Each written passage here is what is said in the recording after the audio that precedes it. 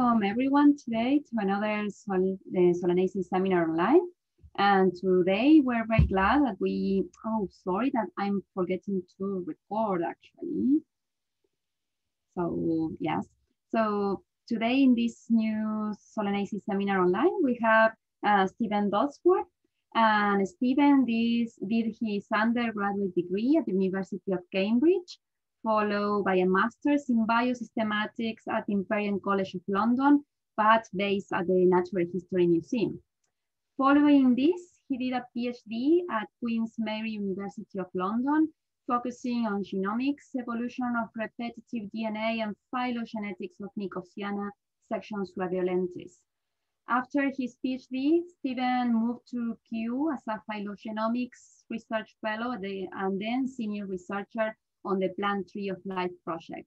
And in 2018, he moved to the University of Bedfordshire as a senior lecturer to lead their biological science course, whilst researching various aspects of plant genomics, phylogenetics, and ecology, including also the evolution of repetitive DNA and diploidisation processes on several angiosperm groups, but still with a very strong focus on Nicotiana. So today he's going to present his work that he's been working with Marquesas on the recent radiation of Nicotiana section Suaveolentes and cytogenetic, ecological, and phylogenomic insights. So thank you, Stephen, to present today. And now if you want to share your screen, we can start. Thank you so much. Let me see. Okay, can we see that? Yes, that's perfect. Perfect. Oops. So thank you. Thanks for inviting me to give this talk today. It's really nice to chat about this group that we've been working on. And oops, go back to this one. And what I want to do, hopefully it won't be too ramshackled, but it may be, I just kind of want to give a flavor of all the different things that we've been doing recently. And what's really interesting about this group of Nicotiana. So there is quite a lot of a focus on the phylogenetic relationships, but I've tried to also put in more now about the cytogenetics, so chromosome number and genome size that we're very interested in, and some of the recent stuff we've been looking at in terms of ecological niche modeling. Okay, so what I decided to do was at the start with the acknowledgements. So this is a massive collaborative effort, really. So I myself have been working on this group since my PhD, and it's getting close to 10 years. I had to count and check, but it's not quite a decade, but it's almost a decade now that I've been working on this group. And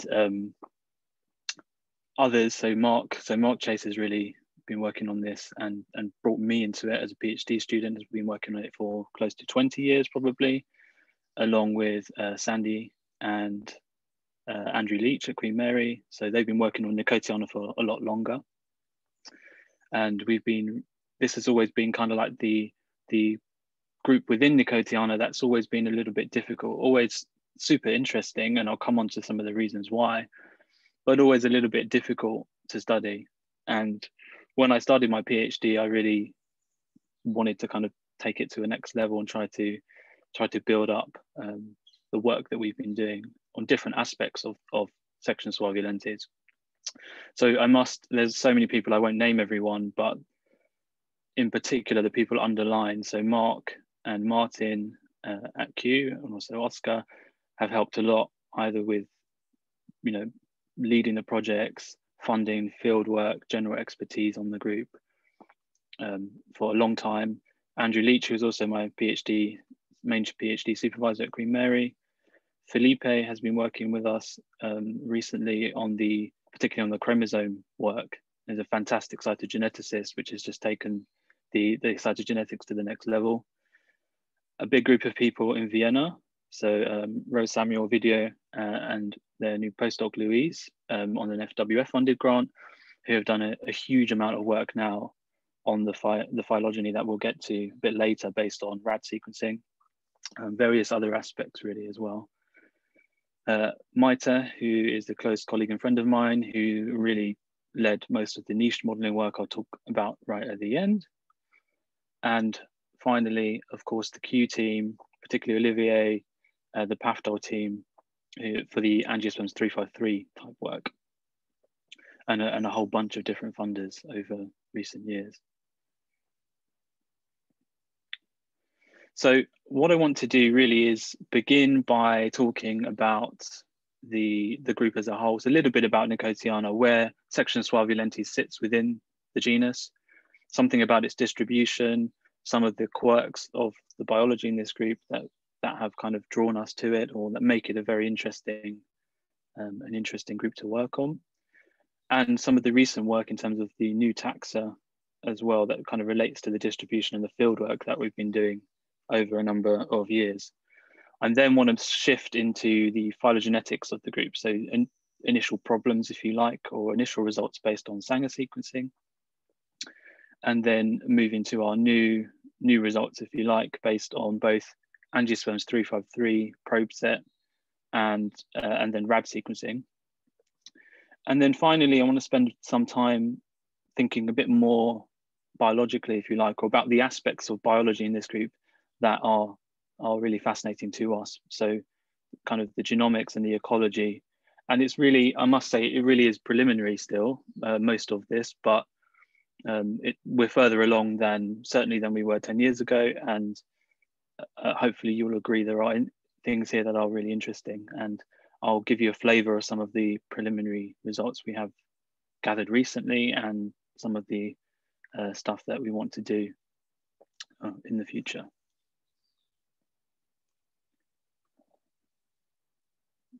Move this out of the way. So as many of you will know, you'll be very familiar with the genus Nicotiana. So for a Solanaceae audience, I don't have to say too much, but this genus includes roughly 80 species or so, although it's increasing by the minute.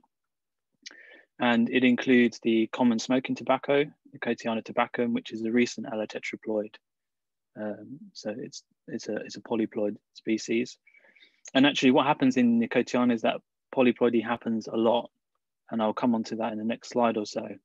So there's this frequent propensity for polyploidization. So hybridization with whole genome duplication in the group. And Suaveolentes, that's also the case, but there's other stuff happening now post polyploidization, which we'll come on to. We also have the model Nicotiana benthamiana, which is used extensively as a model for plant viral interactions due to its susceptibility to a wide range of viruses. So here's our tabacum. There's also, of course, a number of species that are very common in horticulture, including a number of hybrids, particularly of Nicotiana elata, but many others as well. Sylvestris is very nice scented with the droopy long white flowers, is very, very common in horticulture. There are also invasive species such as the tree tobacco, Nicotiana glauca, with which many people will be familiar. It's quite beautiful in a way, but it is invasive all across the globe. And so one of the fantastic things about Nicotiana from kind of a genomic point of view, really, but also kind of just from the biology, is that there's this recurrent polyploidy that has occurred over different timescales. So here on the left is a summary of the diploid taxa, or most of the diploid taxa within the group. And then here we're forming off the various polyploids. So Nicotiana tabacum is formed between Sylvestris here and Tomentosiformis. And then, of course, it's been extensively studied due to the commercial interest in that. Very recently, we're not entirely sure whether there are natural populations, probably difficult to find these days. There are others that are recently formed, such as rustica from undulata and Nicotiana here. Some that are formed from more closely related taxa, such as Arentii, but these are all very young polyploid taxa. They all retain the expected number of chromosomes here. So the diploid number is n equals 12, so these all have n equals 24 that you would expect for a new allotetraploid. We then have a couple of species that are a little bit older. And these dates are revised dates from the Clarkson et al. 2017. Again, these retain pretty much the same number of chromosomes and similar kind of genome size that you would expect from doubled number of taxa. We then have section rapandi here, formed from obtusifolia probably, and sylvestris, or a species close to those extant diploids. Again, these also have 24 pairs of chromosomes, very similar to one another in many ways. And these are a little bit old, about 4 million years. And then finally, we get this group called section Suaveolentes, which now is definitely going to be over half of the currently described taxa in the genus. And this is the oldest group, probably about 6 million years old. Again, Sylvestris is one of the parental lineages or something close to that. But the maternal progenitor of this group is either something extinct and probably a hybrid that is actually already extinct. So it's a complex hybrid origin of this group. And then what's really interesting in Suaveolentes is that they have then, since that tetraploid origin, they have started to lose chromosomes, or they have just started to drop in chromosome number, which we'll come on to later. So we have, this is the oldest polyploid group within the genus. We have the most species, we have changes in chromosome number, we have extensive changes in genome size. We do have quite a lot of morphological change, which I'll come on to as well. And we also have aspects of the habitat and the ecology, particularly within Australia, that are quite unique and interesting. So in terms of their distribution, most of the species of Suaveolentes are found within Australia. There are a few taxa within to the east of Australia in the South Pacific. So on New Caledonia, there's one that's endemic to the Marquesas Islands, which is smack bang in the middle of the South Pacific. And the species that is sister to the rest, to all of the other ones in the section, is actually Nicotiana africana, which is endemic to Namibia. So there's one in Namibia, and then all the rest are pretty much in Australia, with a few in the South Pacific. But even within these, most of the diversity is found right within the harsh arid centre of Australia. So close to and around Uluru or Ayers Rock, which is, as you'll know, is by Alice Springs, right in the middle of the Australian desert, which we'll come on to in a bit. So that's kind of quite fascinating in itself, at least for me. And the problem we've had previously is, it's actually twofold. One is a lack of good quality, wild sourced, verified material, things that we're sure of the ID, or that we have good specimens that we can go back to and check. And the other is, in terms of the relationships, is a lack of resolution in standard phylogenetic markers. And I'll come back to that as we move into phylogeny. So here is a distribution of section Suaveolentes in Australia. And these are all the records in the Australian Virtual Herbarium, just to show you that actually the distribution is across the continent. But there are some regions where there are more collections, and actually there are more species. There's more species richness in the centre here.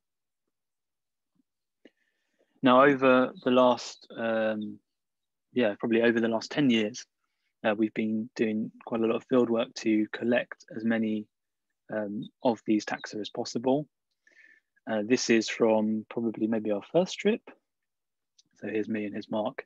And you can see this wasn't a great season. So they were very dry, lots of dry sticks here that we weren't really sure what they were. But we did manage to collect seeds and specimens to study later. Now, Mark and particularly Mark and Martin together have been doing much more fieldwork than I have across all of Australia. So here we've got different field trips, field seasons plotted across all the collections plotted on Australia. So you can see, I think the ones in red are 2016. So that was a particularly good year for specimens from all different parts of Australia. So we've now covered quite a lot of the known diversity, and quite a lot of the geography, which of course is a bit challenging considering the size and distribution here. We've also been able to take advantage of recent herbarium collections. So if we plot those on as well, we can start to fill in some of the gaps there. You'll see where it's either been inaccessible or, you know, in multiple tries, the weather hasn't been good enough, it hasn't been a good year, etc. So we've really amassed a lot of material here in recent years to help us really understand what the taxa are and how they're related to one another, because everything else we're interested in hinges on those basic questions, really, and that basic understanding of their biology. So a bunch of the new species were published a couple of years ago now, and there are probably many more, we think. So this is, I kind of guess, always the case when you set out to study a particular group. Perhaps that hasn't been extensively collected, and there may be other reasons in terms of the cryptic morphology of some of these taxa as well. There are certain dumping ground taxa where things have been chucked into that, but they're obviously distinct. And these new species really vary as well. So here we have an absolutely tiny one. It's really cute. It's like a sort of miniaturized in every way. The leaves are miniature, the flowers are really tiny.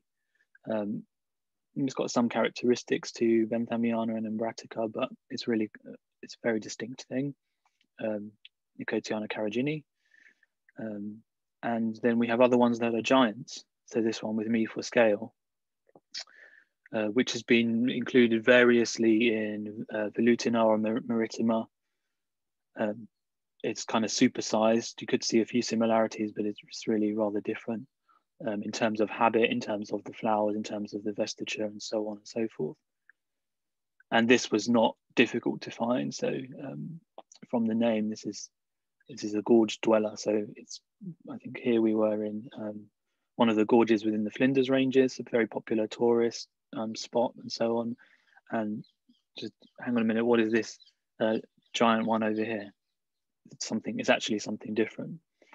So we've discovered things that obviously have been collected, have been easily accessible, but have been confused or lumped in with others, and other things that seemingly haven't been collected, or most things had been collected, but they just they hadn't necessarily been sorted out, if you like. And Nicotianas in this group even grow on Uluru itself. So, I mean, my eyes aren't good enough, and the photo's probably not good enough, but if they were, you could focus in on these little pockets here right on Uluru itself. And we were extremely fortunate to be able to go up the rock with some Aboriginal guides. Of course, it's a sacred place, it's a sacred land. And you'll see us here collecting this one, Nicotiana gossii, which is also a prized chewing tobacco by Aboriginal peoples. And it grows literally right up in these little crevices, hiding, if you like, hiding from the harsh sun, perhaps hiding from the drought conditions. Beautiful, beautiful plant. And most of these species are kind of, well, they're small herbaceous white flowered things. So some people may say, well, they all look the same. And some of them are very difficult and tricky. We'll come back to that. But the point I just want to make now before moving into phylogeny is that some of these are extremely distinctive and on multiple levels. So this one, Burbidgii, grows in a very, very localized area. It has these massive flowers. You can't see it as well here, but it has quite sort of strange rounded leaves. It has quite a strange habit, and it's more sort of leaves going up the stem than anything rosette forming, etc. You wouldn't confuse it with anything else. Maritima is a coastal species, extremely hairy, extremely fat little flowers. Velutina, usually found on red sand, sometimes on other substrates. from the name, yeah, velvety kind of leaves, a particular type of branching of the inflorescence, a very very easy species to spot, generally speaking. And then there are others as well. There's a final one, such as truncata for the truncate calyx here. And apart from that character, this species is so distinctive, you could not confuse it with anything else. It also grows only in one tiny little area. It grows, here's a picture here, almost like a kind of primula. It's really crazy. It's this like nothing you would expect really in the, you know, the driest, hottest part of the Australian continent. So it grows this kind of rosette with the leaves sticking, you know, oppressed to the ground, and then with these inflorescences coming up, and the bunching of the flowers in the inflorescence, and the truncate calyces. It couldn't be anything else. So there are a number of distinct taxa here, and they also have distinct ecologies. They're either out in the open like this, and they grow quickly after rain, they set seed, they die, typically speaking, or they're perhaps hiding, not on, you know, not on a south-facing slope, and in particular rock crevices, rock outcrops, or on particular substrates. So it seems like in this group, there's a bunch of different things going on, either to cope with the environmental conditions, or indeed just the process of adaptation to a variety of conditions across Australia. So if we move now to think a bit about the phylogenetics and the relationships of these. So our initial problems I kind of outlined earlier were twofold. One, that most of the material that we had, or we had access to previously, wasn't necessarily reliable, some of it from seed banks, some of it of unsure provenance. And also we were still, even then, even with the number of species that there were, say 10 or 20 years ago, there's still not that many taxa. And as you can see just in these two examples here, with ITS and with MAC-K, there's very little resolution. There's extremely low numbers of parsimony informative characters here in the ITS. And here in a reanalysis of MAC-K, just showing the collapsed branches where there's really no real support. So we kind of knew that we needed two things. We needed better material, and we needed more material of more species and taxa. And we also needed to throw some other methods at this. We needed to throw more molecular data at the problem in order to try and get at the phylogenetic relationships. So one of the first things we did was a genome skimming approach. I should say probably at this point that I'm not really talking about any methods in really much detail at all. This is more of a kind of, biology talk, if you like. But if you want to ask about any of the methods in more detail, please do at the end. But genome skimming, essentially, as most of you will know, is just sequencing a small part of the genome using these high throughput methods. And typically you get things that are in high copy, so the plastid or mitochondrial genomes and ribosomal DNA.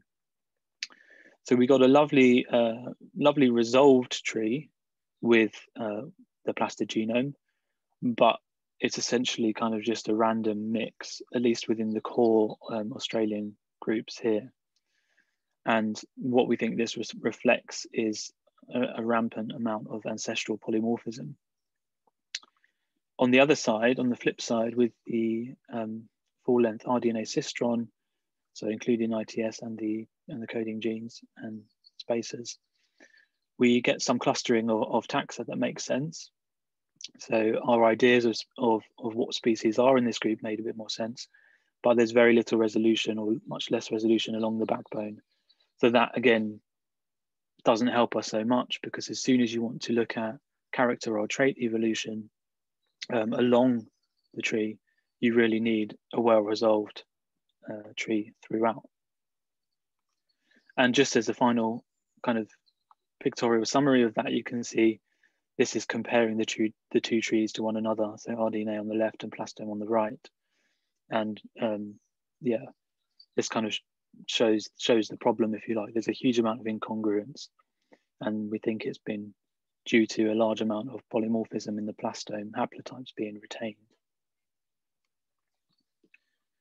So we know we need more nuclear data, but what to do?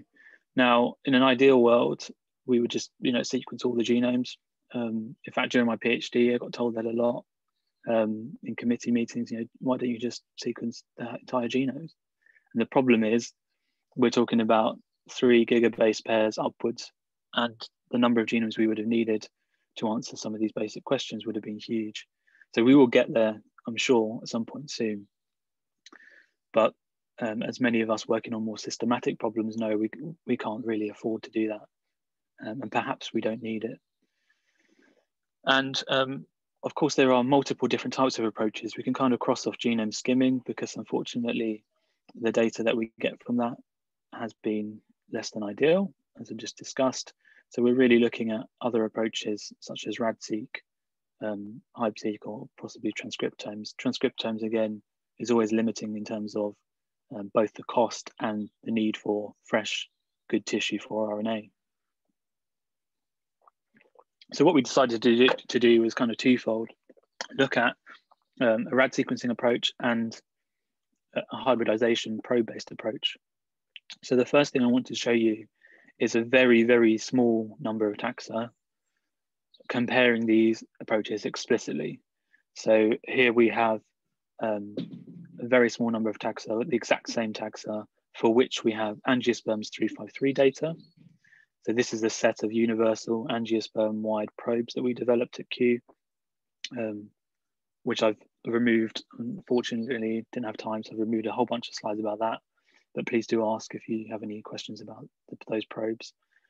And comparing this to a double digest restriction site associated sequencing set. And as you can see here, we've only got about 6 or 7 species, and some of them with multiples for each species, but we essentially recover the same relationships with strong support in either approach.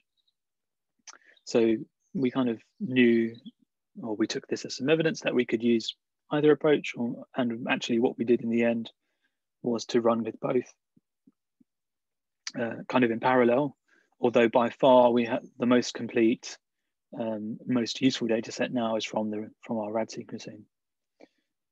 But we did want to investigate whether something designed for conserved low copy nuclear genes across deep angiosperm phylogeny would be of any use whatsoever for a very recently evolved intractable radiation. The answer was surprisingly yes. So first, I'm just going to run through some expanded sampling then for the A353 data. So we don't have that many taxa here really, but we have about a third of the section covered. And we tried to pick species from across the group. So some of the earlier lineages, as well as the core radiation within Australia.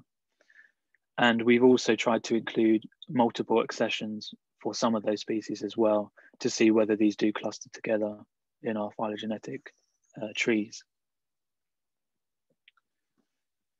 And just to summarize those here, so we do get pretty good resolution of our tree. I've got an explicit comparison, oops, in a couple of slides of the coalescent analysis versus the supermatrix one. Of course, we know this is flawed for many reasons, but actually they're very similar in this group. Now there are a few parts of the tree which are not so ideal, particularly that I've zoomed in on here on the backbone, where we have local posteriors, and as you can see from the quartet values in the pie charts, this indicates a very large amount of ILS, incomplete lineage sorting going on, which makes sense for a recently evolved group. We know that there's a huge amount of polymorphism in the plastome. There must be a reflection of this biology within the nuclear genome as well. So this is unfortunate, but it may be biological reality. We don't know yet whether increased sampling or increased analyses here may kind of tidy it up a little bit. But generally, it's pretty good, surprisingly good, considering how difficult the group has been.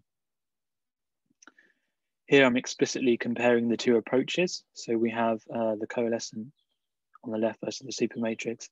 And essentially the only difference is the switching here, where Umbratica is sister is swapped with Benthamiana. So even using a super matrix type approach, a concatenated approach, we get very similar results. What we have done, like I said, more now, we've almost all taxa, if not all taxa, have been sampled using RAD sequencing. And so here we have all species, or hopefully everything. We're still amassing it at the moment. So this is really work by Ovidio, Rose, and Luis in Vienna, and with Mark. And so they are really increasing the amount of taxa that we have for RAD sequencing. And so here, based on a huge number of SNPs, we get very, very good resolution of the tree. And I won't go through it really step by step at all, but just to say that some of it concords with our early analysis, even with the incongruence in the rDNA and the plastomes. So for instance, Suaveolentes is from the Marquesas Islands in French Polynesia. Hyb and the other islands there. This always comes out as a sister to most of the or all of the Australian ones. Forsteri is one on the east coast of Australia, and most of these species here in these lineages have larger, higher chromosome numbers, so similar to the ancestral state. Come on to a bit later. But we have generally good support, even for our, e.g., expanded sampling here of Benthamiana, so the model. And this within Benthamiana allows us to look at where the lab rat plant has actually come from. So which of the wild populations is it most closely related to within Australia. And we're also looking at now how that relates to the viral susceptibility of some of these wild populations, because they're not the same. So that's quite a sort of an interesting within species thing that we're now able to do with this expanded RAD sampling as well. So just to skip and show you another bit of the tree, we also have many species here that we think are new, or we have many taxa here that we think are new species. And we've kind of used the phylogenomic framework now from the RAD data to reciprocally illuminate studying the morphology. So these plants, most of them have been grown up in the greenhouse, and Mark and Martin have been really scoring the characters and looking at how these are distinguished morphologically and whether we can make sense of it. And generally speaking, there's a lot of stuff here that does make sense. There are a lot of things that didn't quite fit, and you could see that that's actually something distinct.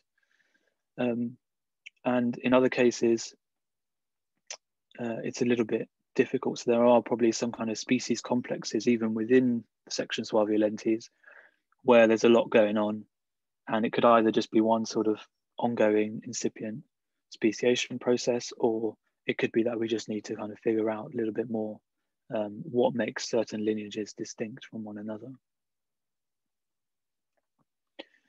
With these data, we can also do other coalescent type analyses and look at the generation time. So here you can see that, in fact, this is still rather reduced sampling due to the computation, but most of the core Australian species are very, very recent. So tentatively, we've been saying before, 1 or 2 million years, but really much of this diversification is very, very recent, more recent than that.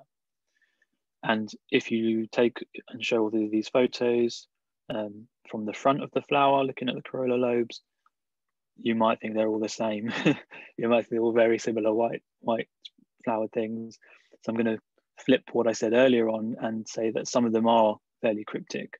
So you have this cryptic morphology, but actually there is distinct genetic divergence. And so we're kind of using our new phylogenetic framework and growing the plants from all of our amassed collections and going back and forth to try and work out the species concepts within this group. But it should also make the point that sometimes this is what you're collecting in the field. squitty little tiny things that haven't really grown. And actually a lot of herbarium specimens are like that as well. And those are very, very tricky. So you will have to look at things such as the hair morphology, but some of them may remain rather difficult to identify as herbarium specimens as well. Right, so I have gone on way too long already, but I will now switch to think a little bit about the genomics and the ecology. And I'll try not to overrun too much. Do feel free to stop me if I go on a bit too long. So one thing I didn't mention too much earlier in the talk is that this is a monophyletic group. We've known that for many years, even though that we couldn't necessarily resolve the relationships. And they have a tetraploid, a complex allotetraploid origin. So this would give them a chromosome number of n equals 24.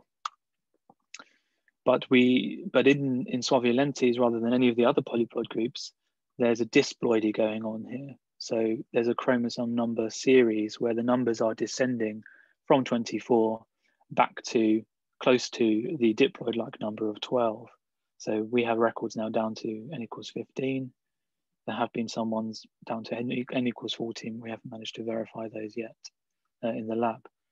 So Felipe in Brazil has been working really intensively on the chromosome number counts, and soon we will work more on other aspects such as fish and gish studies to look at painting the chromosomes to see how has this chromosome number changed occurred, or rather how the chromosomes rearranged and how does that relate to the biology of these taxa. So we've been able to find counts for our new species and new material, verify and confirm previous counts, and also find species where we have variation between populations.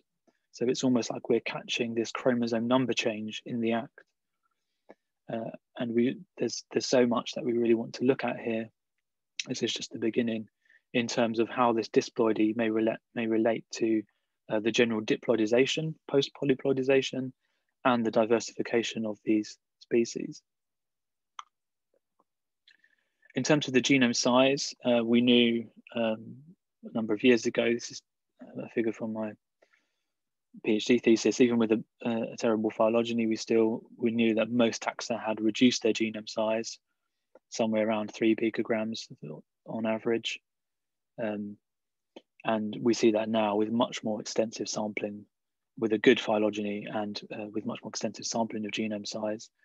Most of particularly of the core Australian taxa, show a genome size reduction, which is to be expected in the process of diploidisation.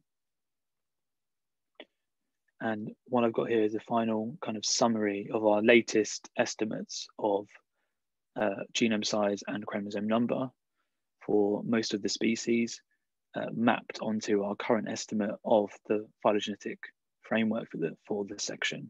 So this is our RAD sequencing tree here. And here we have genome size and chromosome number inferred with base traits. And here the actual data in the middle. And the kind of general picture in terms of genome size that I mentioned on the last slide holds, in that most of them are around 3. There are actually several clades where we are under 3 picograms. And the general picture is one of genome downsizing, but actually it's uneven across the tree.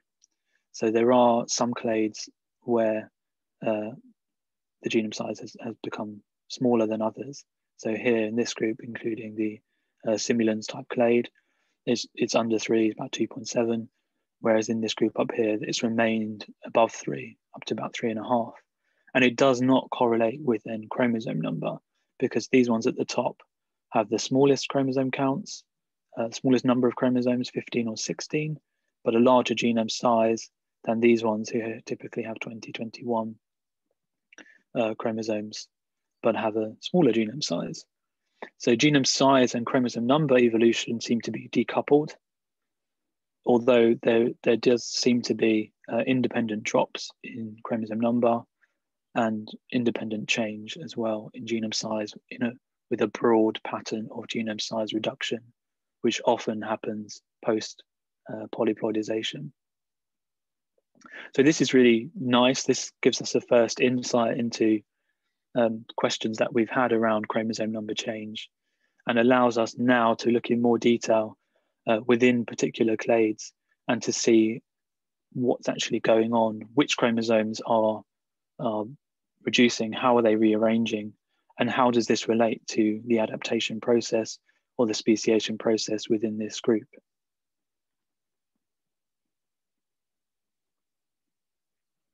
Finally, I want to talk just briefly about some of the aspects of ecology of Suaveolentes. So as I kind of mentioned much earlier on in the talk, they are distributed across the Australian continent, and they do have, some of them are very distinctive morphologically, some are more difficult, more cryptic, but they do often have distinctive ecologies as well, and perhaps microhabitats and substrate preferences. So I've just tried to capture some of that here. You can see the difference between some that are growing out in the open and others that are growing in rock crevices, outcrops and gorges. There are differences in substrate, some on sand, some on particular types of gypsum soil, some always shaded, and particularly under particular species like acacias, types of acacia.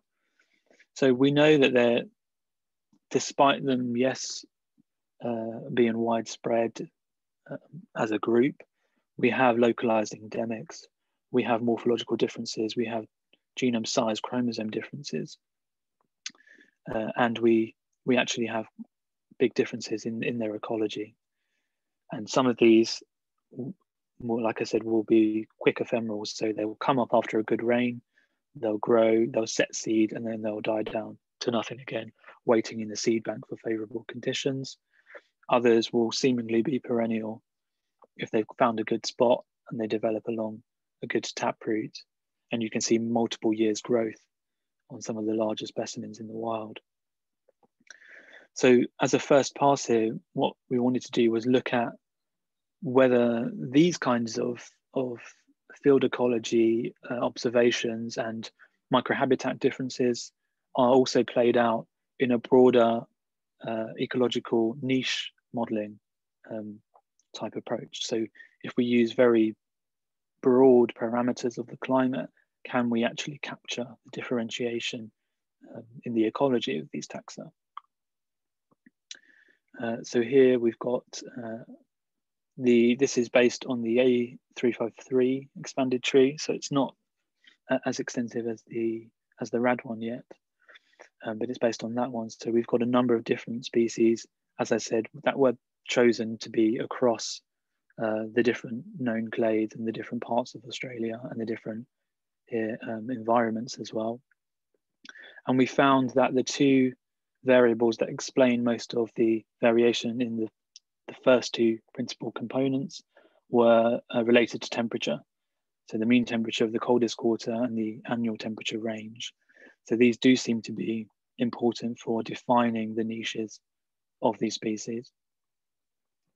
We then really wanted to ask whether we could see with the niche models at this kind of scale, a differentiation in the niches of across the group, and whether that related to, e.g., the phylogenetic distance between them or to aspects of geography. So we took a twofold approach here.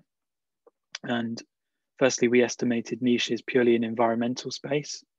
That's what you see here for a selection of the taxa. We then took a second approach where we projected it back into geographical space, which is using a Maxent model here. And we use these two different types of niche estimation to then look at all-to-all pairwise comparisons to see whether there's any evidence for either niche conservatism or niche divergence looking across Suaveolentes. What we found overall is that there's quite low levels of overlap between all pairwise comparisons. So here's a summary of the overlap results. And we have two different metrics, shown as D and Warren's I. And the top ones here are environmental space comparisons, and the bottom ones are Maxent. But they're in broad agreement, although you'll see for the Maxent models, there's a bit of a wider distribution with greater overlap for some pairwise comparisons. MCP here is the level of geographical overlap of the polygons. If we look at how this relates to geography and phylogeny, we see that closely related species tend to have more similar niches. So that's the trend that we're seeing here. So this is smaller phylogenetic distance, greater overlap in niche space. Excuse me. So there's evidence here for a general background of niche conservatism. We also see an overlap between geographic overlap and niche overlap, which makes sense. Things that are closer in space are typically going to have more similar niches because they're estimated from the climate variables at those points. However, with the, so these, were the environmental space comparisons, and here are the Maxent ones. And in the Maxent ones, actually, we find many more pairs that are less similar than by chance. So using just environmental space here, we found some pairwise comparisons that were more similar by chance. So we thought perhaps it's all about niche conservatism. But with the Maxent models, you see a slightly different thing. Generally, the trends are the same here, but we see all these ones, the squares here, where they are less similar. Pairwise comparisons were less similar than by our null model. So that suggests that there is some divergence going on. Okay, I haven't gone on too long, let me check. Almost on time, perfect. So just to summarize that then, so we think that there is generally a background of niche conservatism, so closely related species tend to occupy more similar niches, but there may be, based on the generally low levels of niche overlap and some of these different measures here based on the Maxent models, some role for niche divergence. And of course, the niche models and the results you get here are only as good as what you put into it. So if we feel that actually some of the main drivers are substrate or other aspects that aren't captured in those broad bioclim data, then they won't be picked up in these. So again, it's kind of surprising, even with this first pass approach, that we see something quite interesting. So just to summarize then what I've tried to cover today. So we now have a pretty good phylogenomic framework for the section. And actually we have some really encouraging results, even from the A353 low copy genes, but we have a much bigger expanded sampling for RADseq. And this is despite very extensive ILS within the group. We know that we have, and we're showing it even more with the more and more analyses that we do, that we have very recent diversification of the core Australian group. And we've now been able to amass more data on genome size and chromosome number that allows us to get at questions of chromosome speciation and adaptation. So we know that there's reduction in genome size, genome downsizing. We know that there's lots of descending diploidy, but we're not sure whether they're clearly linked or how they're linked, but we can now get at that within this comparative framework. And finally, we see some evidence for potential niche divergence, despite a general background for niche conservatism. And these two things are not mutually exclusive. So in terms of future work, these are the kinds of things that we're thinking about now that relate to the stuff I've spoken about. So we really want to get at which genomic and ecological processes are driving divergence and speciation, and how have they adapted to drought conditions? How has adaptation varied across the group? Does this relate to the genome restructuring?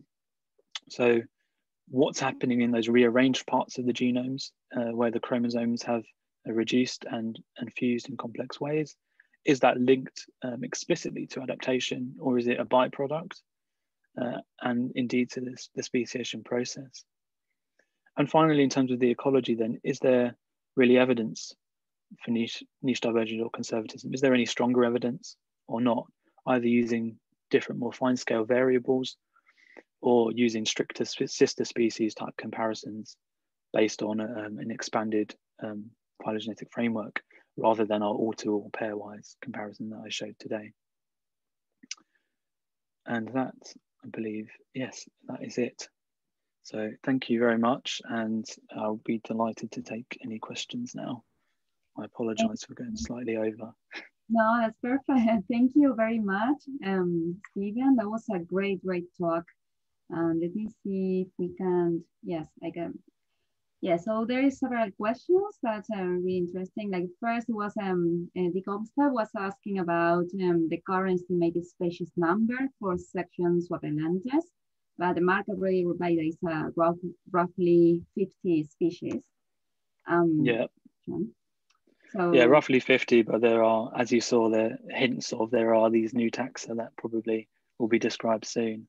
So it's constantly crawling up slowly. That's right. And then, well, I also have a question, like if you, it's super interesting, all the results about the niche modeling and like all the inference that you can do about adaptation, or even like how this group has evolved. And have you observed like or infer any link between a particular morphological trait or even the chromosome number with the how broad is the niche of a particular group within the section? Yeah, very good question. No is the answer, not yet. But those are exactly the types of things that we want to look at in more detail. So yeah, it's one of these groups where there really is, there's a lot going on. And like I said, there are parts, there are kind of complexes within it where the morphology is really difficult. You know, even with them all growing side by side, you might just about kind of work it out, and the genetics maybe are still not clear. But then there are others where there are really distinct morphologies. One thing I didn't say is that but is generally true, is that the vegetative morphology is quite variable. So previous keys, for example, have relied on whether it has a rosette, a strict rosette or not, you know, any leaves on the inflorescence. This is totally variable depending how it grows, how much rain there was, how many nutrients. But certainly there will be some interesting things to be found out by looking at the morphology and in context with the niches and the new phylogeny, definitely.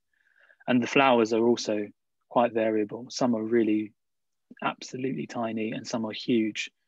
And the degree of selfing also seems to be variable. So there's so many things to hopefully to look at in the future. Yeah.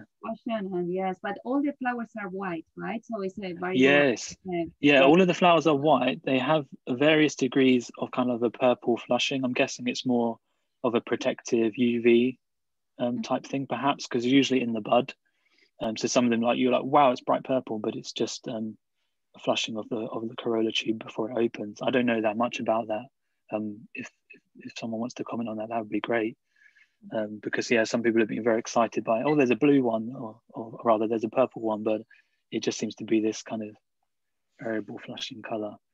We haven't looked actually at the difference in UV, but we know, like from Elizabeth McCarthy's work in Nicotiana, that there can be really quite stark differences in the UV reflectance as well, even for things that look basically white or similarly off-white. Wow. So that would be pretty cool still. But yeah, they are all white. All right, yes. Then there is a question of Luis Augusto Causto Santos. If you want to turn on your microphone, you can. Yes, thank you. Thank you, Stephen, by this really nice talk. I was wondering about this possible correlation between chromosome numbers and genome size, or if there is no correlation. But this group have a rapid recent radiation, so perhaps this chromosome reorganization, it was to prevent illegitimate recombination or something like that. And perhaps this not a huge difference in genome sizes because it was not enough time to lose large portions of DNA? Yeah, good points. I mean, you're definitely right. There could be there could be, basic reasons to do with recombination and meiosis and so on that would stimulate this kind of change in chromosome number. There are other stochastic mechanisms that could explain it. But yeah, I mean, wait and see, I guess. This is kind of all the stuff that we're doing. But I think because it's so recurrent, there has to be something else going on there. In terms of the genome size, yeah, again, it could be, you're right, it could be that there hasn't been enough time necessarily. What we don't know is, with more time, would we see a complete diploid genome size and n equals 12 or lower? Actually, in the diploid species, there are like an alate where they have fewer than 12 chromosomes. So this is not the change in chromosome number, and these types of processes are not exclusively a post-polyploid phenomenon. Of course, anyway, all of plants have gone through multiple rounds of polyploidy. So it's kind of, I guess, in different groups at different points, we're focusing in on the process, as it's occurring at different places. But I think you're right. I think it will be perhaps tricky and interesting to try and decipher which of these changes are stochastic, or the ones that are unexpected, are they due to the timing involved rather than anything particularly adaptive? Yeah. Thank you. It's also really interesting that's possible this genome restructuring could be related to adaptation to this particular location science. There are a lot of species that is adapted to these dry regions, and it's really interesting. Thank you. Yeah, definitely. Thanks. Thank you. And then, of course, there is a lot of congratulations from Samina, Rose Samuel, Rosa Rodriguez Peña, because of the fascinating story, so well documented, a great overview of all this work. It's amazing. Then there is also a question from Giuliano Giovanni. He says that Suaveolentes means nicely smelling. Is there anything distinctive about the volatiles produced by species in this region? Yeah, very good question as well. So, yeah, I should just really say, without sound like a broken record, that that's the one thing I didn't mention about flowers. But again, there's definitely variation in the volatiles between the species, and some of them are highly scented. I've never seen there's a species, Suaveolentes itself. I've not seen Mark has seen that in the wild. So presumably that has a bit more of a scent to it. So that's the section name based on that one. Of the ones that I have seen in the wild and I have grown, there is a variable scent. And again, whether this definitely relates to pollination or not would be really interesting, because it's a bit loose, but some of the larger flowered ones tend to be ones that are more strongly scented, and they are less capable. All of them are capable of self-pollination, but some of them self a lot less, and that seems to be variable between populations, particularly of the large flowered ones. So yeah, it would be really fantastic to look. A few years ago, I sort of started those discussions, but we didn't quite have the material or the people to do it. But it would be really, really interesting to look at the volatiles as well. I'm super interested in how selfing and outcrossing might be varying in this group. If they're all predominantly selfing from a polyploid, this often happens in recent time with polyploids. They self a lot. That's the only thing they can do, etc. And then things change, and it may be related also to the environmental conditions. So I think there's huge potential here for looking at that kind of floral biology as well, which hopefully we'll get into, or someone else will get into as well. But I would like to look at that. Good question. That's great. Yes, Julian said thanks. And then there is a question from Dick Omstead. I think he wants to turn on his microphone, probably. Yeah. Hi, Stephen. That was a really fun talk. That's so much work done on this that I haven't followed in recent years, and it was great to see a summary of it. Thank you. One of the questions I had was that I was fascinated by the chromosome reduction. I mean, and also the reduction in genome size. Yeah. But that apparently isn't seen in the other allopolyploids outside of Suaveolentes in the question. Any speculation about why this is different? Yeah, a very good question. So in the other groups, they all retain the expected number of chromosomes, and the very recent ones, so like Tabacum or Rustica, show the pretty much the expected genome size, if you like, if you just summed up the genome sizes of the closest parental diploids. And then the others show actually variable downsizing and upsizing. So in like Rapandi, which is 4 million years old, one of the species shows quite significant downsizing, but the same number of chromosomes, and the other three show slight upsizing. So, but compared to Suaveolentes, they're very stable. They're very, apart from the chromosome number, the genome size and the repeat content. So the bulk of these genomes are these repetitive elements, and they're remarkably stable. In Suaveolentes, it just seems to be a whole bunch of other stuff happening. So with the genome size reduction, actually, when I looked at the repetitive DNA, it's very similar. It's like confusingly similar when you've got huge changes in genome size. We're talking about many Arabidopsis genomes in terms of the amount of genome size change and chromosome number change. But actually, when you look at the repetitive elements that make up the bulk of the genome, it's surprisingly similar. So that kind of, I'm still delving into that now to try and see if we can tease apart what's going on there. But yeah, it's a good question. It definitely, we have a nice kind of comparative series to look across. Previously, I looked at Benthamiana repeats and genome size versus those other sections. And yeah, you just generally see a lot more downsizing, a lot more turnover. But why precisely they do it and others don't is a good question. We also know very little about Africana, which is the sister to the rest of Suaveolentes and occurs in Namibia. Whether if you do some field work in Namibia, you find a bunch of stuff going on there with that one, or is a very different kind of plant as well, really, that one. But yeah, it's a good question. The answer is I don't know, but at least we have these kind of comparisons to make, because hopefully it will give us hints as to what's going on. Thank you. No, thank you. Excellent talk. Thank you. Then there is a question of Federico Roda. He wants to do it.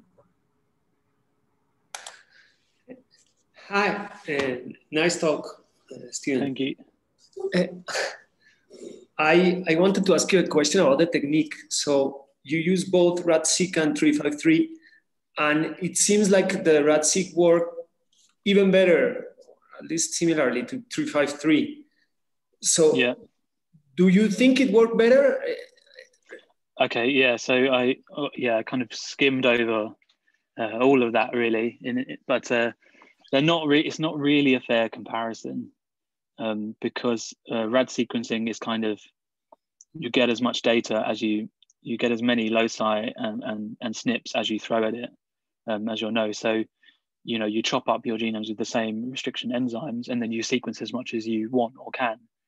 So in those comparisons, we've got millions of SNPs there, versus the 353, we have up to 353 nuclear genes, parts of the exons, not the full gene necessarily, and some of the intronic regions close to them.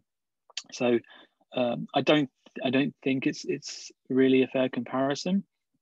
And I would say the rad sequencing at that scale that we've been doing is kind of more towards low coverage entire genome sequencing in the kind of scale of it.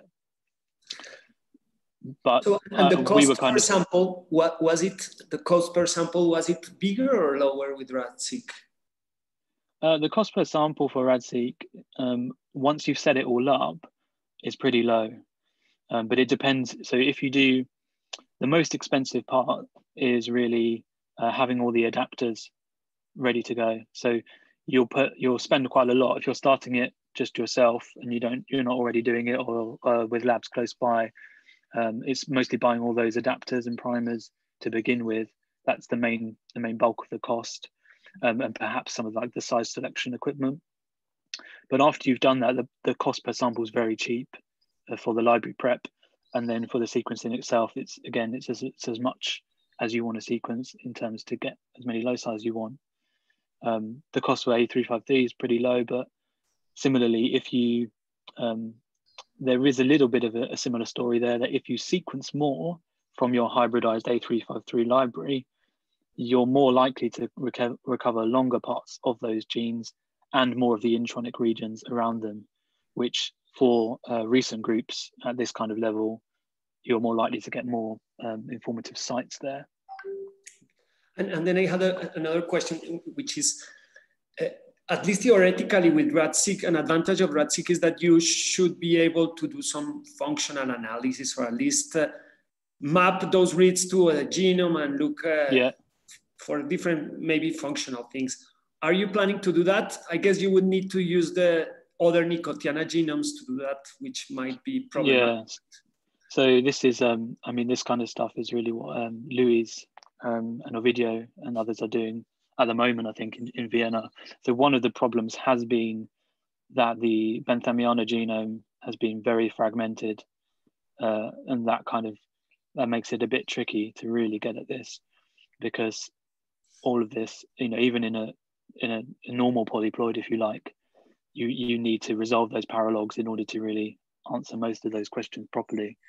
But with this additional genome restructuring, we definitely need that. But there is, there has been recently a much better assembly of that one coming out, and we're hoping to better assemble, sequence and assemble a few more across the group, so that will give us better references. And you're right, definitely you can use the RAD data to really investigate that a bit more. So we're planning kind of a combination of approaches in the future based on whole genomes and RAD to kind of get at the adaptive angle. Okay, thanks a lot. Great talk. Thank you. Thank you. And then there is questions from Paul Gonzalez and also from Gabriela Doria about the pollination in Nicotiana section Suaveolentes. So Paul asked actually if this is different, like the pollination is different between different species, and if this could help to understand diversification or niche conservatism. And then, sorry. Sorry, no, go on. Yeah, perhaps let's roll it into one. No, then it's only Gabriela that she's saying that they have found all the species examined so far for petal cell shape in section Suaveolentes to have non-conical cells. And that's interesting because thinking about pollination, that color and petal cell shape seems to be fixed and scent is variable. That's interesting. Yeah, and I'd really like to chat about which species you've looked at. So I kind of did do a bit of a poo-poo on gene banks and seed collections and stuff right at the beginning. I'll revise that slightly because some of the now that we have a much better grip on the on the entire group, we know that some of the things that have been labelled as a particular species in germplasm collections where you can get seeds easily, or that have been growing for a while, they are definitely that species, even if we don't know particularly the population or the geography, the locality. Others are, I wouldn't necessarily trust them unless you're really sure. So, I've worked previously on a bunch of things, even from the Australian seed bank, and it's all a bit of a mess. Some things have grown up and they're rustica, bright yellow flowers. From South America, something else completely. So you have to be a bit careful. But I would be really interested, Gabriela, in hearing which ones you've looked at. And maybe, if you or someone else would like to look at some of the other ones that definitely they won't be, you probably haven't looked at them because they're not available widely. And particularly these ones where there seems to be something changing with the pollination syndrome. I would be really interested. But you could definitely be right, that the cell shape has been fixed early on and the color has probably been pretty fixed. But there is this length of corolla tube, corolla lobe change, and probably volatiles changing as well. It seems like, but yeah, it's kind of cool. Yeah, I think Aurora is here. Like, probably she can turn on the microphone. So like, because yeah, that would be good. She gave a talk and about this all her work. I can't remember very well which were the species. Okay, I missed that one. I'll find that. I don't have all the list of the species we have collected, but there were, it was very through so we thought we had it complete, more or less, for like 2 years ago. But yes, so it will be very, very good to make sure the identifications of the sources we got the seeds from are correct, and also look at the new material you might have. Yeah, I would definitely be wary about. You just have to be a bit skeptical, and it's kind of a bit. This group is a bit weird amongst Nicotiana because it's such a well-studied genus, and a lot of the other sections and species are so they've been studied for so long that they're really clear. But with this section, I take everything with a little pinch of salt. But it'd be really good to have a chat about that and sure. And be in touch. Thank you, Stephen. Thanks. And thank you, everyone. I think there's no more questions. Yes, there were a lot of questions. Super interesting and a great talk. Thank you very much, Stephen. And yes, it has been a great talk with a great work with Marquesas and Martin. So thank you very much. And of course, next week, next Friday, we have another SOL seminar online. We are going to be more focused on cellular biology and plant physiology in that seminar. Lidor Sharmosh, he's going to present in a talk about are homologous cell types translationally conserved across plant species. And he's going to present lessons from tomato, but not only tomato, also from rice and Arabidopsis, root atosses actually. So see you everyone next Friday, and thank you for being here and sharing your research. So bye.